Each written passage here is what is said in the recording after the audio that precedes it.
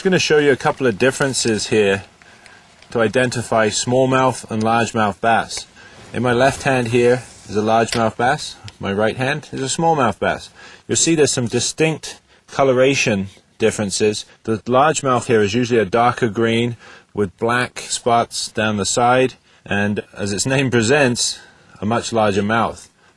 The smallmouth generally has a smaller mouth, obviously, and the coloration is more of a bronzy color, hence the name bronzeback. You'll notice the three distinct bars on the face of the smallmouth, very different from the largemouth.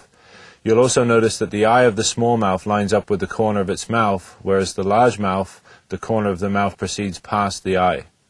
Anyway, we'll get these guys back in the water and go get some more.